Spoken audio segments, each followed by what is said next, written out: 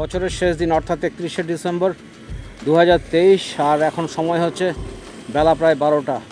আর আজকে আমাদের গন্তব্য হচ্ছে বেরো পাহাড়, অর্থাৎ পুরুলিয়ায় যে বেরো পাহাড় সেখানে যাব। দুর্গাপুর থেকে বেরো পাহাড়ের দূরত্ব হচ্ছে প্রায় 81 থেকে 82 কিলোমিটার।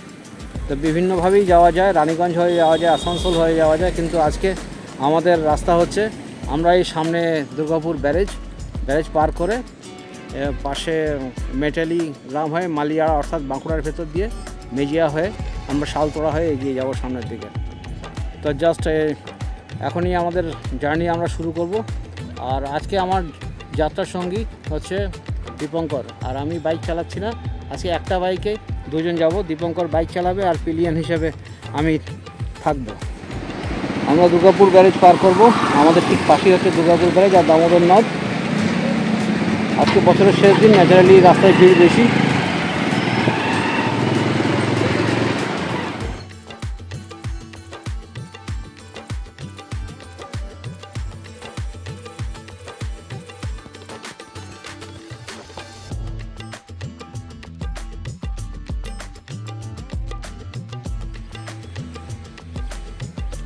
সময় 12টা 40 আর আমরা জাস্ট ওপার থেকে অর্থাৎ পশ্চিম বর্ধমান জেলা থেকে এখন এপারে চলে এলাম। এই জায়গাটা আবার বাঁকুড়া জেলার মধ্যে পড়ে। আর ব্যারেজকে পেছনে ফেলে এখন আমরা এগিয়ে যাচ্ছি, একটু পরে মালিয়াড়া আসবে।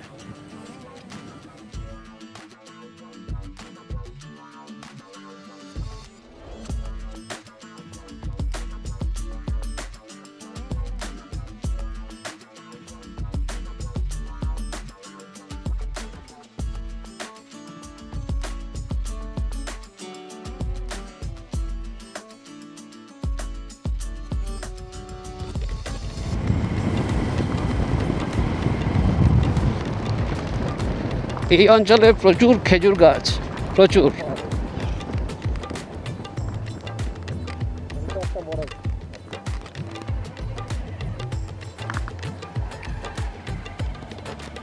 এক পাল গরু হঠাৎ সামনে চলে এলো আর সামনে খেজুরের মহল, খেজুর গুড় তৈরি হচ্ছে।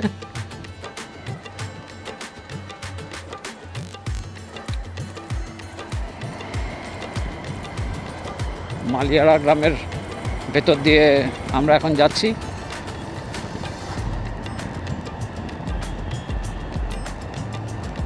বেশ বর্ধিষ্ণু গ্রাম হচ্ছে এই মালিয়াড়া। এখন সময় 1:10 আর আমরা এগিয়ে চলেছি। সামনে মেজিয়া থার্মাল পাওয়ার প্ল্যান্ট আসবে।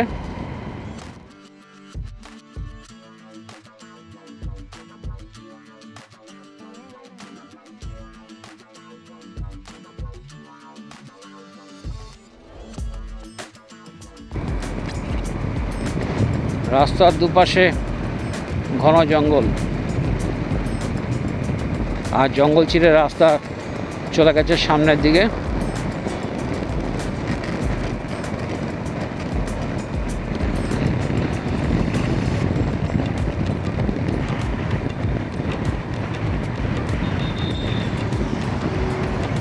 আজকে সবাই মোটামুটি একটা ফেস্টিভ মুডে বা পিকনিক মুডে আছে, কারণ হচ্ছে বছরের শেষ দিনে চলে এসেছি আমরা।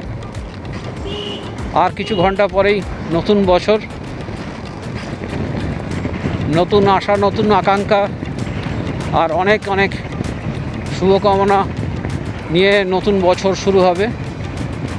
এর সামনেই হচ্ছে ডাইভারশন, এই ডাইভারশন থেকে আমরা ডান দিকে চলে যাব। হ্যাঁ, ডান দিকে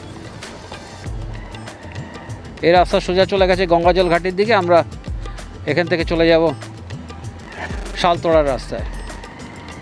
সামনে কুস্তলিয়া আসবে, কুস্তলিয়া থেকে আরেকটা রাস্তা সোজা বাঁ দিকে ঘুরে গেছে, সেই রাস্তা শুশুনিয়ার রাস্তা। আজ আমরা শুশুনিয়া যাচ্ছি না, আমরা বিহারীনাথের রাস্তায় যাব শালতোড়া পর্যন্ত, সেখান থেকে আমরা সাঁতুড়ির দিকে এগিয়ে যাব।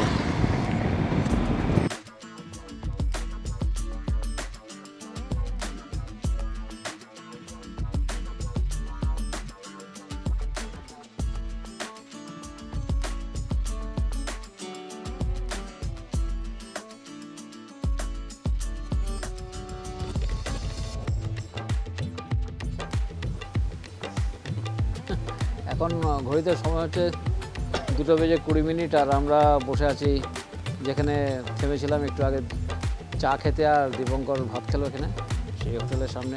আর এখানে এসে আমাদের বাইকের চাকা, অর্থাৎ দীপঙ্করের বাইকের পেছনের চাকা পাংচার হয়েছে। তো একজনকে বলা হয়েছে, সে আমাদের হেল্প করলো। এখানকার স্থানীয় একজন আছে ভদ্রলোক, সে পাংচার সারাতে জানে, সে আসবে, সে আসুক, সে এসে পাংচার সারিয়ে দেবে বলেছে, কারণ তার জন্য ওয়েট করে থাকা।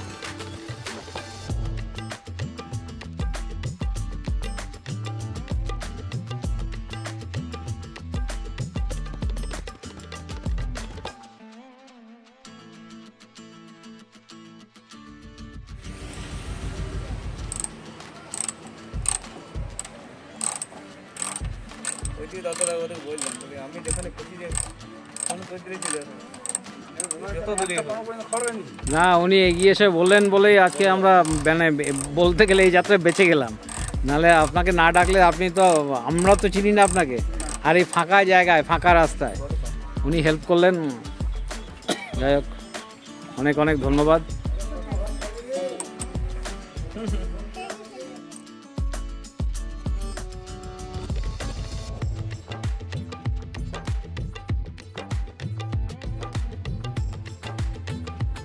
বাইকের চাকা ঠিক করেছেন, এখন সব ঠিকঠাক হয়ে গেছে। আর কিছুক্ষণের মধ্যে আমরা এখান থেকে বেরিয়ে পড়ব। দীপঙ্কর চেক করে নিচ্ছে ব্রেকটা। এখান থেকে বেরো পাহাড়ের দূরত্ব হচ্ছে 35 কিলোমিটার। তো আমাদের হাতে সময় আছে 3:30 বাজে, এখন 4:30-এর মধ্যে আশা করি বেরো পাহাড়ে পৌঁছে যাব। এগিয়ে চলেছে আমরা সামনের দিকে, আর লেন্সে আসবে কিনা জানি না, এটা আউটলাইন দেখা যাচ্ছে পাহাড়ের। আর এই পাহাড়ই হচ্ছে বিহারীনাথ। রাস্তা এগিয়ে গেছে সামনের দিকে, আর সেই রাস্তা ধরে আমরা এগিয়ে যাচ্ছি। সামনে শালতোড়া।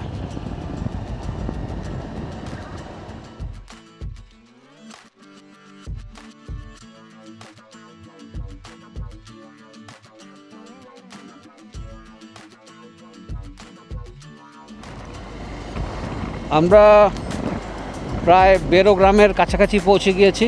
আর ওই যে পাহাড় দেখা যাচ্ছে,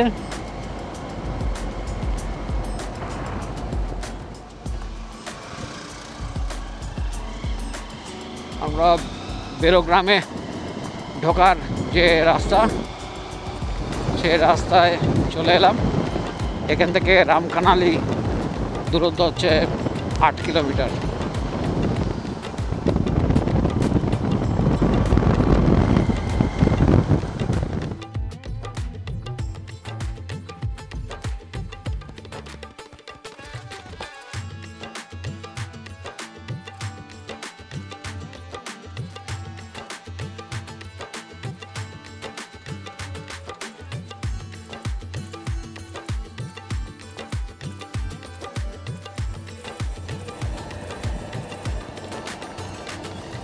যারা পাহাড় ভালোবাসে এবং যারা রক ক্লাইম্বিংয়ের প্রশিক্ষণ নিতে পছন্দ করে, এবং বেরো তাদের কাছে এক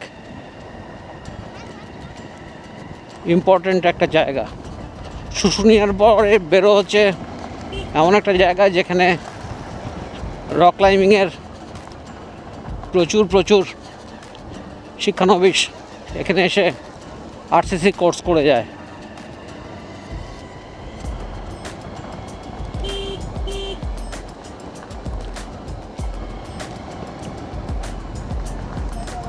শীতকালে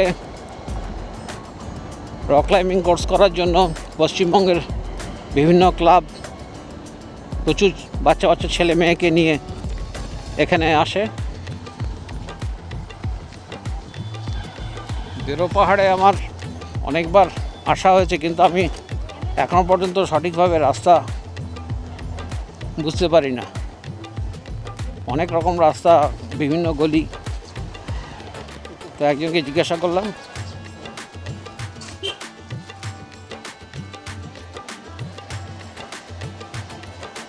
যথেষ্ট বড় জায়গায় বেরো,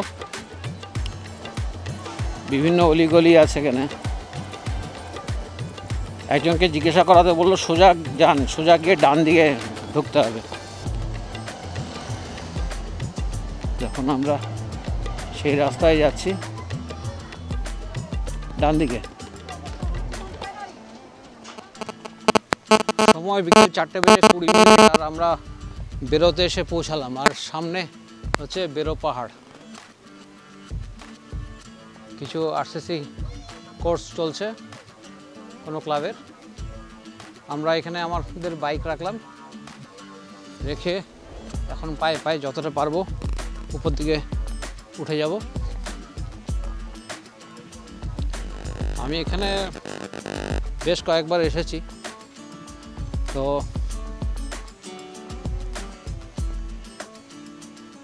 এখন শীতকালে রক ক্লাইম্বিং কোর্স হয় এখানে, বিভিন্ন ক্লাব অর্গানাইজ করে।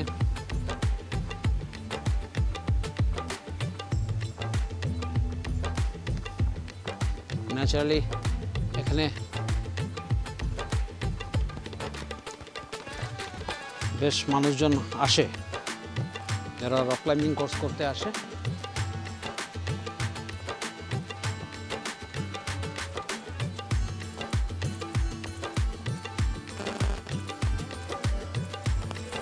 এখানে না বিচুটি পাতা আছে, সাবধানে, কোনো পাতা ধরবেন। আসো,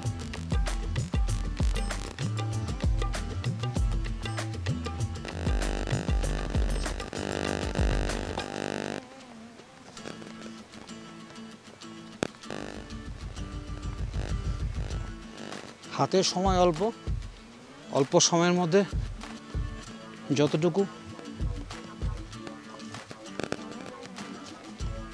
করা যায় লেজবন্দি করার চেষ্টা করব। কারণ হচ্ছে পাংচার রিপেয়ার করতে গিয়েই আমাদের অনেকটা সময় নষ্ট হয়ে গিয়েছে।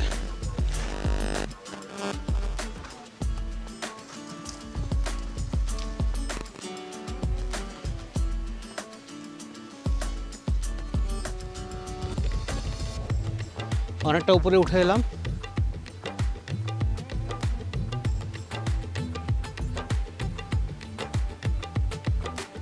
আর একটু আগে গেলে থালাইচণ্ডী পাহাড়, সেই পাহাড়ে যাওয়ার মতো এখন আমাদের সময় নেই।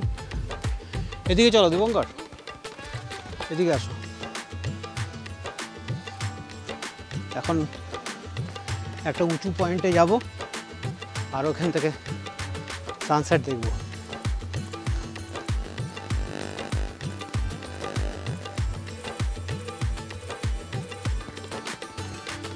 আজ 31 ডিসেম্বর 2023, এই বছরের আজ শেষ দিন।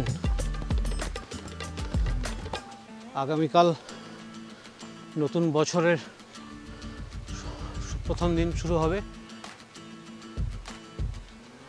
আর এই শেষ দিনে আজকে আমরা বেরো পাহাড়ে চলে এলাম।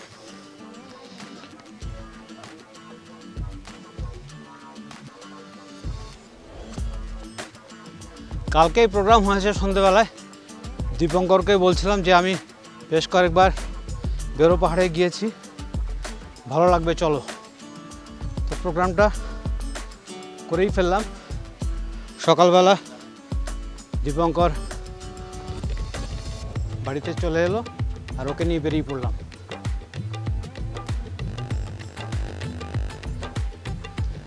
এখানে বিভিন্ন রক ফেস আছে, যেখানে সেই রক ফেসগুলোতে রক ক্লাইম্বিং প্র্যাকটিস করে বাচ্চারা বা যারা রক ক্লাইম্বিং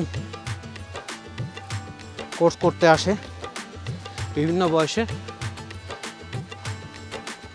বিভিন্ন রকম রক ফেস আছে।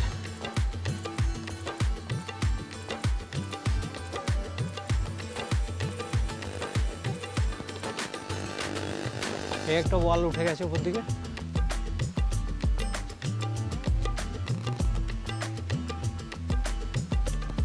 আসলে দিকে দেখি রাস্তা আছে কিনা।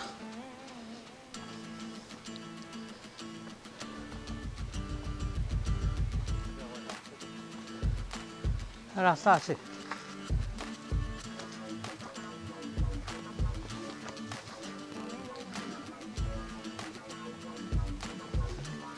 একটু জঙ্গলময় রাস্তা। এই রাস্তাগুলো সবই আমার চেনা, আমি এখানে আগে বেশ কয়েকবার এসেছি। গ্রামের রাস্তা গুলিয়ে যায় কারণ অনেক গলি গ্রামের মধ্যে।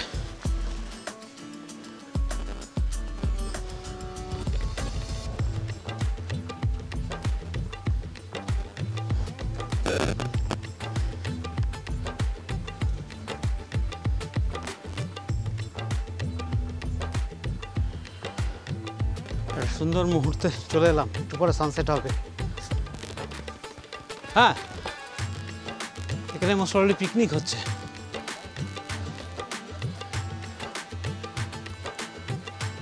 ওই ফেস্টটাতে ওঠা যাবে, ওই জায়গায় ওঠা যাবে।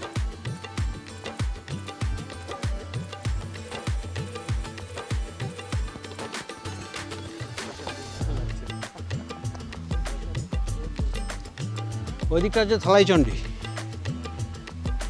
এই দিকটা দিয়ে যাওয়া হয়।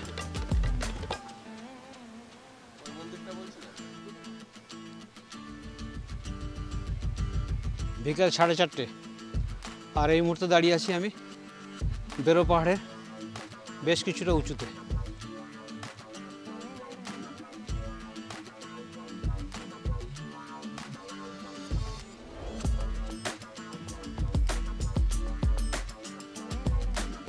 আর একটু পরে সানসেট হবে, আর এই সানসেট দেখার জন্যই আমরা আজকে বেরোতে এসেছি দুর্গাপুর থেকে। আর নিচে হচ্ছে বেরো গ্রাম।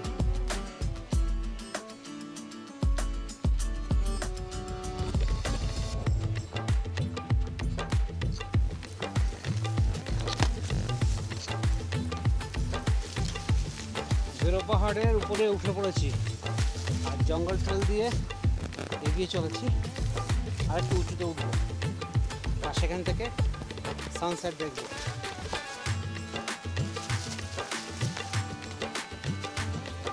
দীপঙ্কর একটু আগে এগিয়ে গিয়েছে।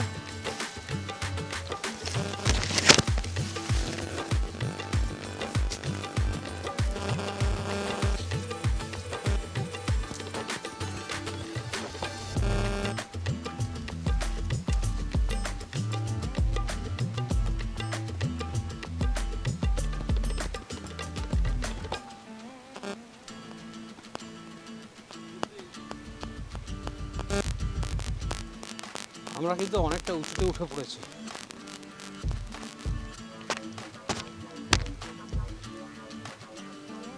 একবার ওই উপরটায় উঠেছিলাম যেখানে ফ্ল্যাগটা লাগানো আছে।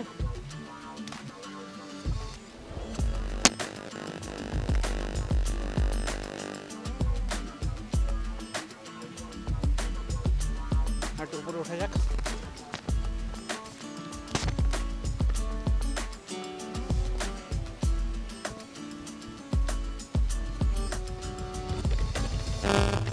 এখান থেকে সানসেটটা খুব সুন্দর আসছে দীপঙ্কর।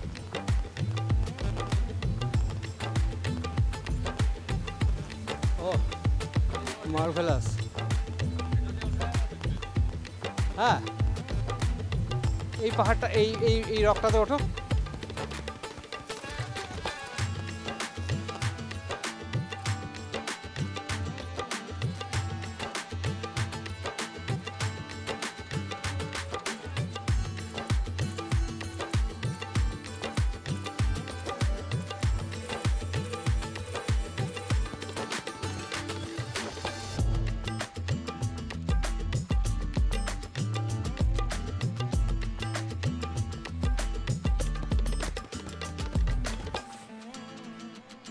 ঘড়িতে এখন সময় হচ্ছে বিকেল 4:40। আর আমার ঠিক সামনে আজকে 31 ডিসেম্বরের সূর্য অস্তমিত হবে আর কিছুক্ষণের মধ্যে। তো আমরা বেরো পাহাড়ের একদম যেটাকে টপ অফ দ্য পয়েন্ট বলে বা টপ অফ দ্য হিল, সেই জায়গায় এসেছি। এখান থেকে সানসেটটা দেখব।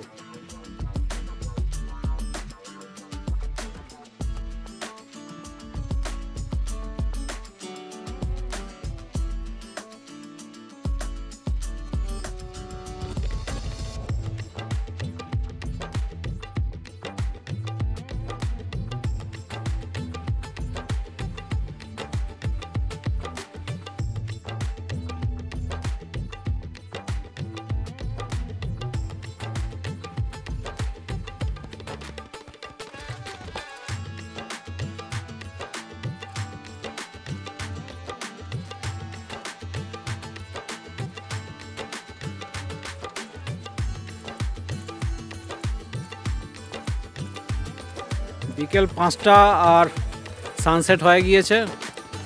সানসেট হয়ে গেলেও একটা হালকা আভা রয়ে গেছে।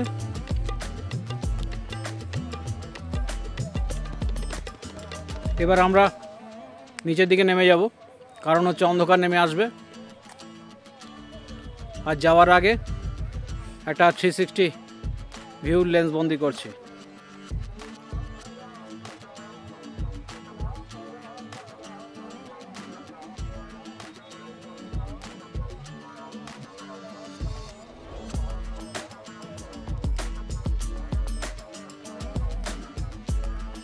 আমরা পাহাড় থেকে নেমে যাব, আর অনেকটা উঁচুতে আমরা দাঁড়িয়ে আছি এখন। আর এখান থেকে খুব সুন্দর সানসেট দেখলাম। 31শে ডিসেম্বর 2023, মানে এই বছর শেষ হয়ে যাচ্ছে, সামনে কয়েক ঘন্টার মধ্যে নতুন বছরের আগমন হবে। তো আজকে বছরের শেষ দিনে একটা সুন্দর সানসেটের সাক্ষী হয়ে থাকলাম। 5:15 আর আমরা অনেকটা উঁচু জায়গা, মানে যেখানে আমরা দাঁড়িয়েছিলাম সেই জায়গা থেকে নেমে এসেছি। এখনও কিছুটা নামা বাকি আছে, তবে ভিডিওটা শেষ করে দিয়েছিলাম সানসেট পয়েন্টে, কিন্তু তারপরে ভেবে দেখলাম যে আরও কিছু স্ন্যাপ আছে যেগুলোকে না জুড়লেই নয়। আমাদের নামার কিছু ভিডিও আছে, তো সেই ভিডিওগুলোকে অ্যাড করে দেবো বা অ্যাড করে দিচ্ছি। তো এখন এগুলো দেখা যাক। তো এটা দেখে এরপরে আমি আমাদের গল্প আজকের মতো শেষ করছি। দেখা হবে অন্য কোনো গল্পে।